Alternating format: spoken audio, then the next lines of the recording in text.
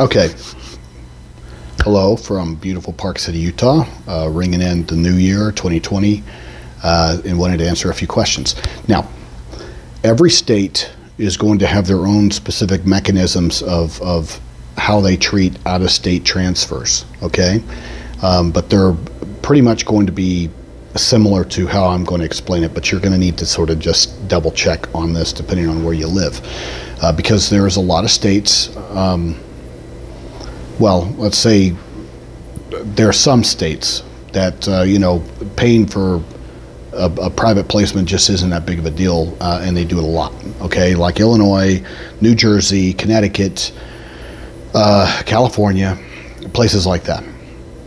But let's say that you live in California and you have an individual education service plan to where your child's going to a private school, but the public school that your child's zoned for had a heavy hand in helping develop that IEP for the private placement, evaluations, and that they had some kind of funding mechanism to help support that placement.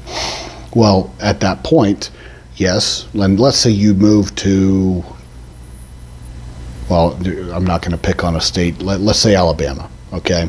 Because I have an office there, and I'm not, I'm not going to pick on anybody else. But let's say you take that IEP, you move to Alabama, and at that point, the school system is required to, you'd have to enroll your child, all right? That service plan, the school would be required to follow it to a comparable level. Now, that's going to be the caveat. What does that mean? And if it is an IEP at a private placement, then they're going to try to do their best within the confines of the things that they can do, and that's the comparable aspect. Are they required to pay for a private placement? No, they're not. I mean, they're going to have, what they're required to do is, just recognize that your child is one with a qualifying disability and in need of specialized instruction. That saves the time of not putting your child through the initial eligibility all over again and free-floating them. Now, at the same time, because each state has their own minimal requirements to qualify for an IEP, then yes, your child would need to go through the eligibility process again, but what I'm saying is your child's not going to be free-floated without a plan. And at that point, that's where I'm saying the comparable services during that time frame of them evaluating would need to happen. But by and large, it would need to happen within the public education setting, the school setting, unless you were able to negotiate something different. More than likely, they would want to jump on having you sign consent on the day one, in order for them to start the evaluation process, in order for them to check off their boxes that your child does in fact qualify for an IEP according to the minimal evaluative standards for Alabama. And at that point, then if your child was found eligible in Alabama, then you would have to have an IEP meeting to develop an IEP specific for your new state. Or in this case, in my example, it would be Alabama. You wouldn't necessarily be entitled to another private placement or anything similar to that. Not when you move. Okay?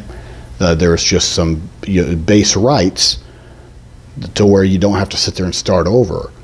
But at the same time, just understand the give and take there. You have your base rights of what the school system is required to do or what the state's required to do. And comparable is an ambiguous term, and especially if you're coming from a private placement with public intervention or handling, what would comparable mean according to that standard? And at that point, I've had more than a few cases where one in particular, the family moved from Connecticut to Alabama, and they had a wonderful transition IEP out of Connecticut, and Alabama's response was, we don't do that. And then I had to file a due process complaint, and we won, and had to go all the way to hearing with a decision. And the hearing officer awarded compensatory services to my client for them not providing comparable services and not acknowledging the IEP and how it was structured coming in from Connecticut.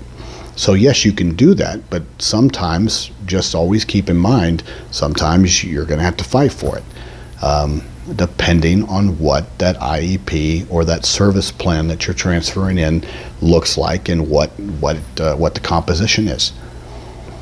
But with regards to getting your consent to do the evaluation process for that individual state, that's going to be the same in almost every state, unless they have a mechanism that they'll just accept an out-of-state evaluation or an eligibility determination, and some states do that.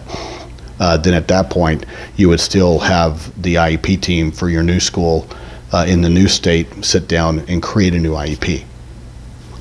Okay?